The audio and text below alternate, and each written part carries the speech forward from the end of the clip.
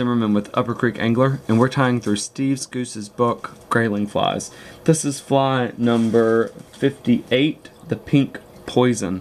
Deadly little bug, and I am a huge fan of metallic pink beads. We have a saying down here in the south of the United States, which is, don't use it, they don't work. And that's a signal to all anglers or all hunters or basically all sportsmen of any kind who are thinking of using this or that, hey, that actually really works.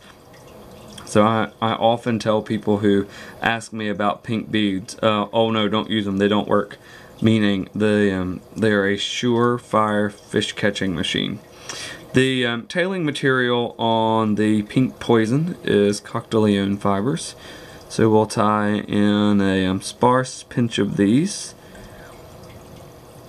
and run our thread back up to the top of the hook. This is a very thinly tied fly, so we're not going to do much of anything to create a taper. The visuals that I have of the fly are of a very sparsely tied bug. The ribbing that we're going to use on this is some very thin silver wire, almost a tinsel if you have that. Tied in on either side of the hook, and run your thread back up and just cover up the tinsel that you tied in.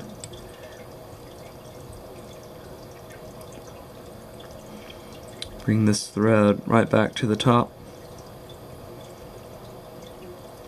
and counter wrap your tinsel.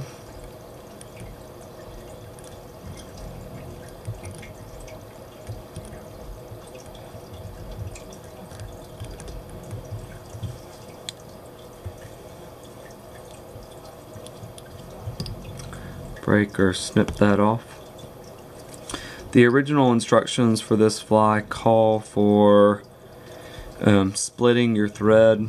That is not something that I particularly enjoy doing, so you can achieve the exact same premise by tying in a dubbing loop.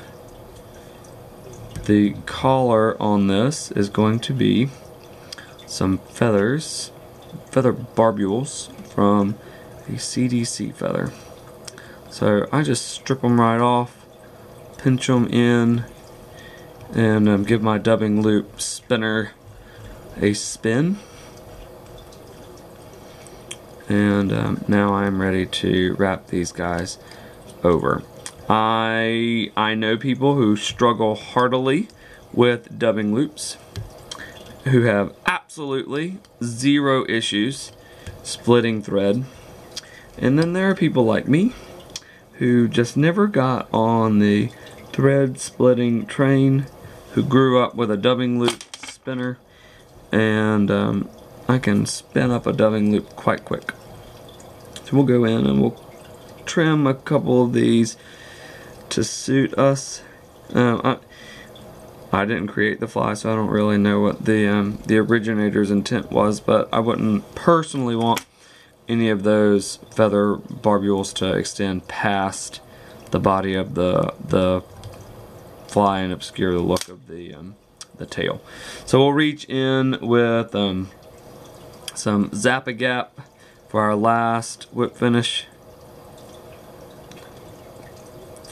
This is one of those flies that I think it's really critical to apply your head cement to your thread, because the last thing that you want to do with these really precious CDC feathers is to gunk them up with head cement. So if you will get in the habit of tying your whip finish off by lacing the thread with your head cement, you'll get it exactly where you want it every single time. So again, this is fly number 58, the pink poison. Fish pink beads. They work. Y'all have fun time.